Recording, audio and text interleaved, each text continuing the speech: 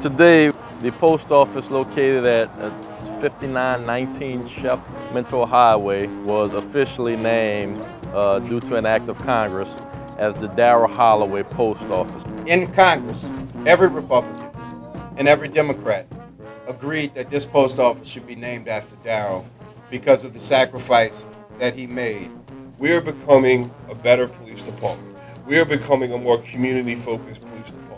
And one example I use every time I talk about the positive change with the New Orleans Police Department is we want more officers to be like Daryle Holloway.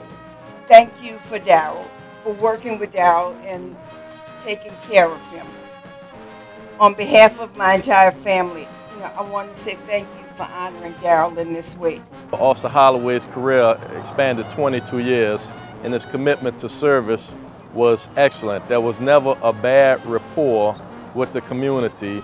This day brought about a lot of hard legwork to get done, and it's here now. And I think it's something we can all be proud that Daryle Holloway's name will never be forgotten in the community.